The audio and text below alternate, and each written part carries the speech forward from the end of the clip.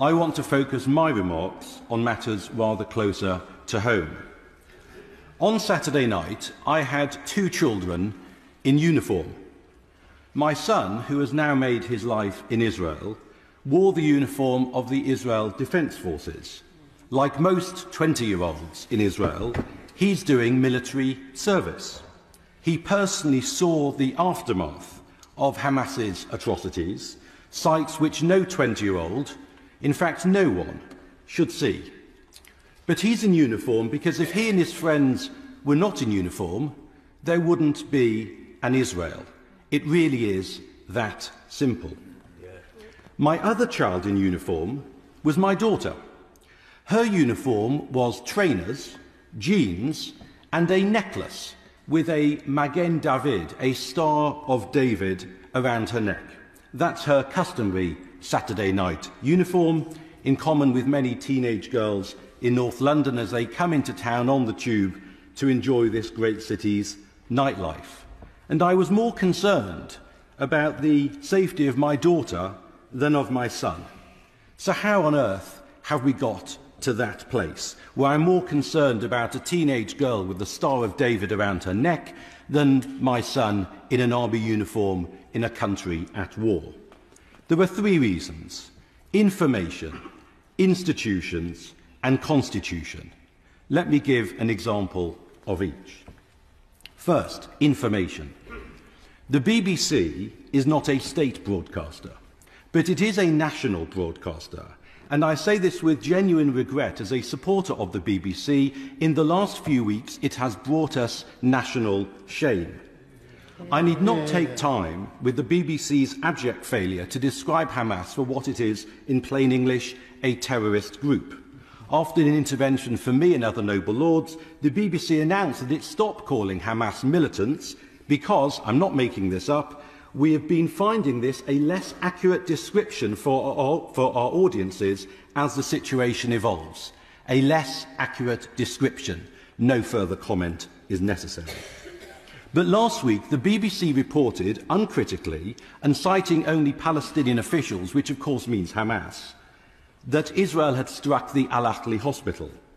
Now, that has now been corroborated by investigations around the world. What the Israelis said at the time has been corroborated, that it was an Islamic Jihad rocket that hit the hospital. But that defamatory report is still on the BBC website. Now, we're used to some people in our community, such as Mr. Corbyn, parroting Hamas propaganda. But to have the BBC do it, when it wouldn't have done so with propaganda from ISIS or Al-Qaeda, led to real consequences, not just the cancellation of a summit in Amman, but in this city too.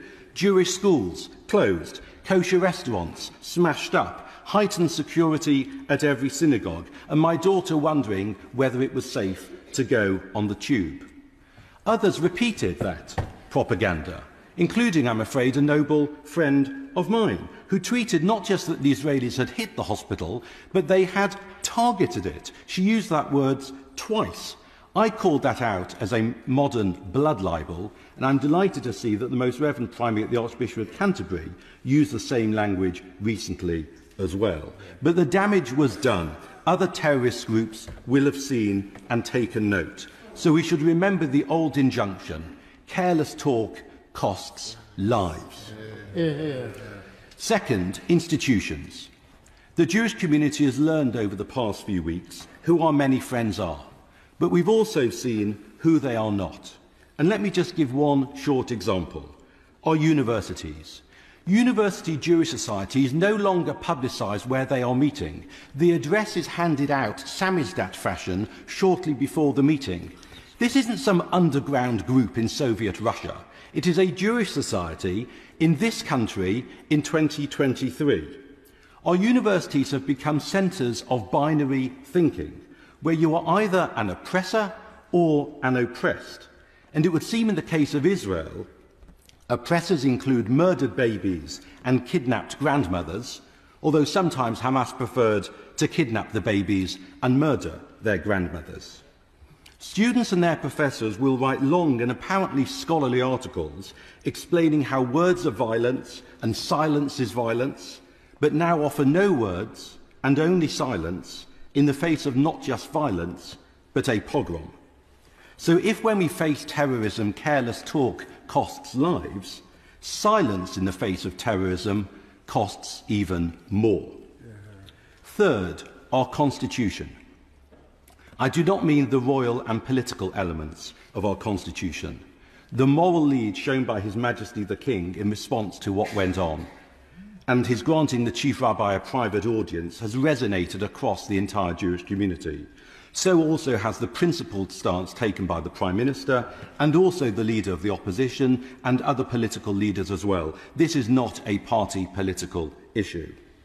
The Jewish community is protected by law, but at the moment many feel that they are not protected by those whose job it is to enforce the law.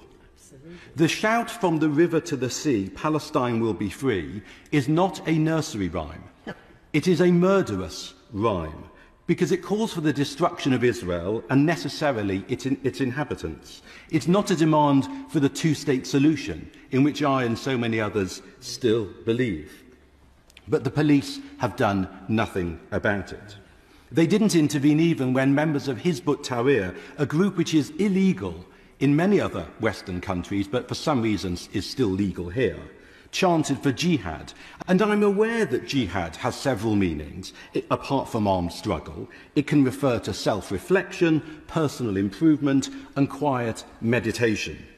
But when it's chanted on the streets of London with a banner referring to Muslim armies liberating Palestine, and when their website refers to, quotes, heroic feats carried out by the heroic Mujahideen in the blessed land Palestine, I simply do not understand how the Metropolitan Police concluded that that cry for jihad was not supporting or glorifying Hamas, which is a criminal offence. Careless talk costs lives. Silence in the face of terrorism costs more, and police inaction will only encourage those who want to bring their violence and their terrorism here. We need to change, to call out terrorism for what it is, to speak out against terrorists and their apologists here, to act firmly to keep people, everyone, safe. The safety of my son in his army uniform is ultimately a matter for the government of Israel. But the safety of my daughter on the tube in London is a matter for our government and for this Parliament. My Lords, may I conclude with this. The Noble and Right Reverend Lord Harris of Pentragarth quoted Jeremiah 31:15 in his speech. The prophet there sees the matriarch Rachel in her resting place at Ramah, so close to Bethlehem, weeping as the people of Israel are led past her as captives into exile. She's weeping and she refuses to be comforted. And as the noble Lord said, that verse is repeated in the New Testament in Matthew chapter 2, verse 18. There is a Jewish tradition. We do not end a biblical reading on a note of despondency. So let me conclude by reciting the immediately following two verses in Jeremiah, as we all pray for the safe return of all the hostages. Thus saith the Lord, refrain thy voice from weeping, and thine eyes from tears. For thy work shall be rewarded, saith the Lord, and they shall come back from the land of the enemy. For there is hope in thine end, saith the Lord. V'shavu vanim ligvulam. Thy children shall return to their own borders. Amen.